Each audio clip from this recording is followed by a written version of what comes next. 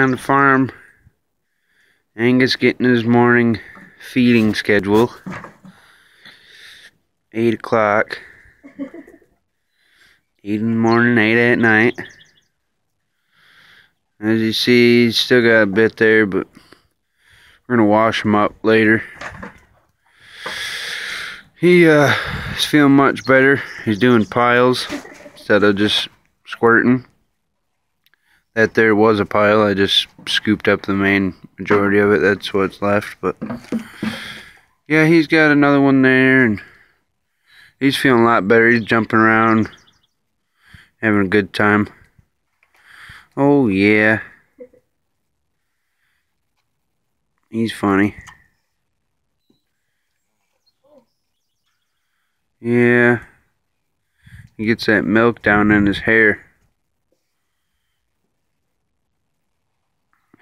Be alright.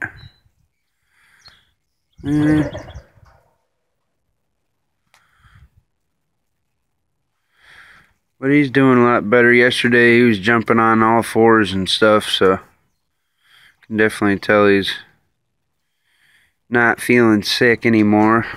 Thanks for everybody commenting. Definitely helped me out. As you see, we're burning one of the last ones. Got that corner all cleaned out. And got this area all raked, and gonna start pulling rocks out now. And down there, that's a pile of beams that's gone now. Just a few left. But managed to sell all the beams except for these ones that the barn's gonna go on.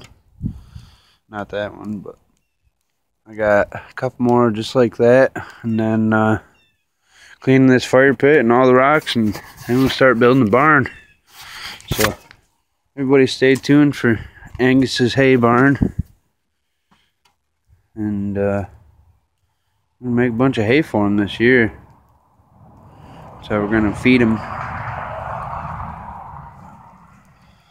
Yeah, like and sub and keep updated. The videos have been going slow. We've been pretty much working 12, 14-hour days over here, so definitely getting it shaped up. I guess I can show you out here.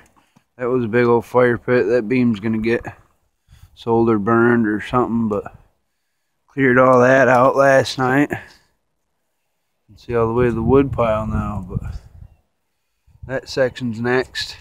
This section's next. We started on this. There was a lot more there, trust me. But yeah, like and sub, and we'll keep you updated on the farm. Thank you.